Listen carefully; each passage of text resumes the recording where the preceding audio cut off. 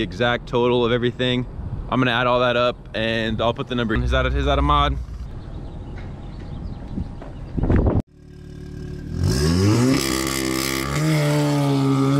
What up, everybody? Hope you're having a great morning, evening, whatever the hell it is. We're at Famoso Raceway right now, and we are about to make a video of all the mods while we're waiting to hit the track. So thank you for being here. If you're new, be sure to hit that like, subscribe button. If you've been waiting for this video, I'm sorry it took a little while, but you know, we had to add a few things before we set all the mods. You know, you can't count your chickens before the eggs hatch. So without further ado, let's get right into it, boys and girls.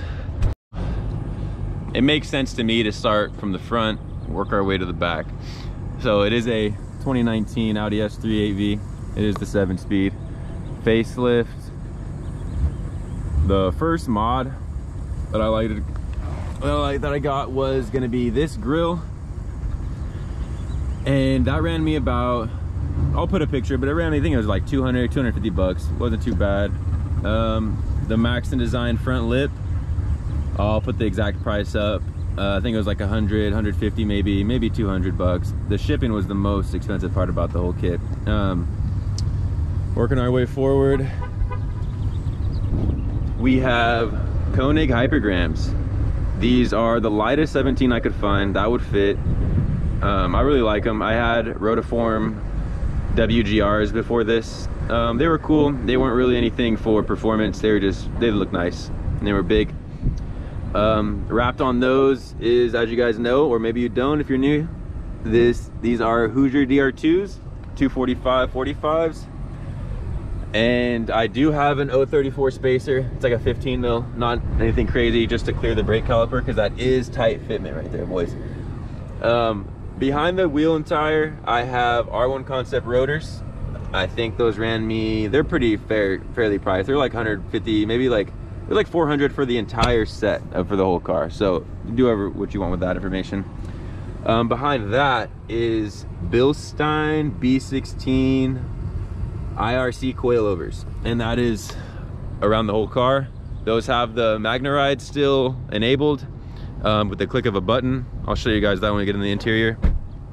I did have the side skirts with the Maxton kit. I took those off just for service purposes. It was kind of a pain to always have to hike my car on a block and then jack it up. Moving along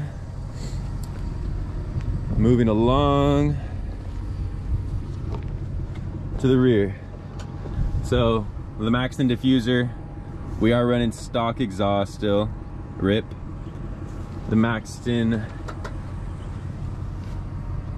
rear valence fins here, and then the only other thing I did to the rear was obviously the black badge with the black S3 badge, and I added this cute little 85 for the ear. All the badges and stuff was like 30-40 bucks. Wasn't much. And we'll go back to the front, we'll pop the hood. Actually, I forgot something. The first mod I ever did to this car, these WeatherTech, oh, what are these called? These visors, I don't know what you want to call these. I got these though. They're nice. They're the first mod I ever did. The first mod, along with, I had low ring springs, H&R, but we're not going to talk about the past here. Hey, pop the hood. Pop the hood? Pop the hood. Popping the hood. We have right on top the R8 coil packs. For fueling, we're running Precision Raceworks. It's the MPI kit, as you can see. It's the 925cc injectors on there. For turbo, we do have an upgraded TTE 535. Connected to that is a Miltech downpipe. It is catted. It is not the catless California Life. As you can see here, what else can we see? There's APR charge pipes all the way around. I do have a, if you're gonna be able to even see it, no, not really, but right in front of the radiator, that is a Mishimoto intercooler. And what else we got here? Inside here, I'll put a picture of it. I'm not going to show you. It's a 034 drop-in high flow air filter, nothing crazy.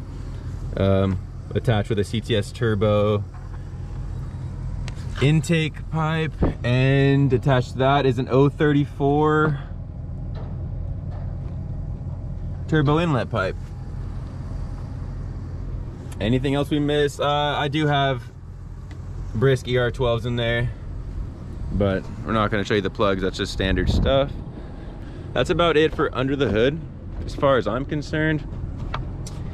Inside, only real modification is going to be my NRG Prisma Ultra, and it does have the fancy back. And no, I'm not going to take off that wrap yet. I'm just going to leave it, see how far we can go. It's kind of like the Mopar guys, they leave that little banana peel in the front. I'm just going to leave that wrap on the back. Let me see. Oh, we forgot something, boys and girls. Let me hop inside the steed here. Walk all the way around the long way. Oliver's here taking everything out of his vehicle because he's about to run 9s today. Chasing records, man. That's what you gotta do. Yes, sir. All right, if we don't trade paint here, we should be good. We're all right. And then get you guys in on some knobby boys here. This is probably the best mod. If you saw my previous video on the channel, if you didn't, go ahead and watch it. Best mod so far that I put money into was the Cyvex controller. Bilstein, that's the button I was talking about.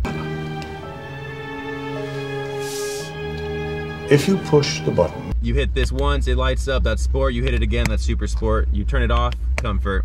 This knob, right, more rear bias power, left, less rear bias power. In the middle, stock.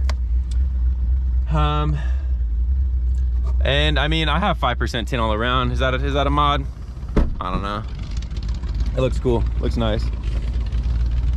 The carbon on the mirrors and the carbon on the trunk, that's all factory. That's factory spec. Same thing with the insides. I got lucky with a really good spec. Obviously, that's factory. As far as that goes, boys and girls, I believe that is all the mods. The most expensive of the mods being the TTE. That was about 3,600 bucks. I would say what you needed to go along with the TTE that I didn't mention was a low pressure fuel pump. I have a RS3 drop-in brushless fuel pump. You can't see it, no point in, I mean, I'll show you the module. You guys want to see the module? I mean, it's different than stock, nothing special. There it is. That's hooked up to my brushless drop-in pump in there. That is how I'm able to support the full 85 capabilities.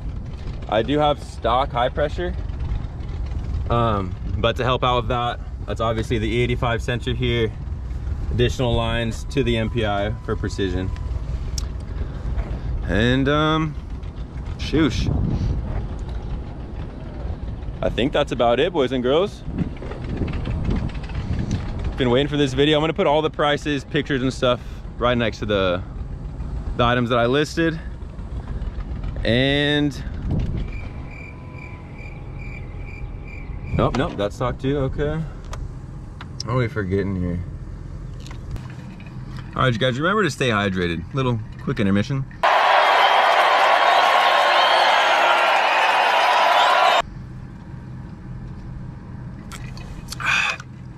Okay, so quick overrun. It is a full bolt-on S3. We got the E85 fueling. We have the APR charge pipes. We have the Mishimoto intercooler. We have the 034 drop-in filter. We have the CTS turbo intake pipe. We have the 034 turbo inlet pipe. We have the Miltech catted down pipe. We have the MPI 925cc multi-port injection kit. We have the low pressure fuel pump in the back with the, it is the RS3 brushless pump from, that is from, hang on, what is that from? So that low pressure fuel pump is from Innovative Motorsports, to pair along with the E85 fuel that we're running and the sensor. I did not get into the tuning. Oh my gosh. I am United Motorsports tuned. I have their Haldex flash. I have their DSG tune. I am on their hybrid turbo tune. I am on their ProFlex tune. So whatever you want to do with that information, I am flashed by United from Four Seasons. James over at Four Seasons is a great guy. He's basically helped with almost all the installs. I couldn't be happier with this build, guys. This is a little bit of a shorter video. I'll be sure to throw pictures and stuff to make them, to give you guys a visual for shit you can't see.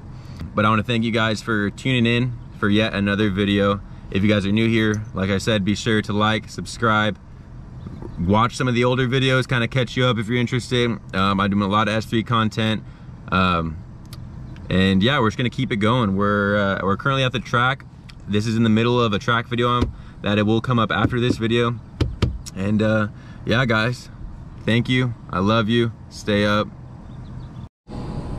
Okay, so and for those of you that wanted to know the exact total of everything, I'm gonna add all that up and I'll put the number here. Oh, I don't know my God. how that's gonna look later when I edit this, but painful, but it's worth it, guys. Oh, don't cry, are you? I have a lot of fun in this car. I'm gonna continue to put money in this car. This has been a fun project of mine for the past 2 years, and I'm gonna continue to bring this content to y'all. So thank you for tuning in again. Stay up, and I'll catch you in the next video, which will be very soon. Later.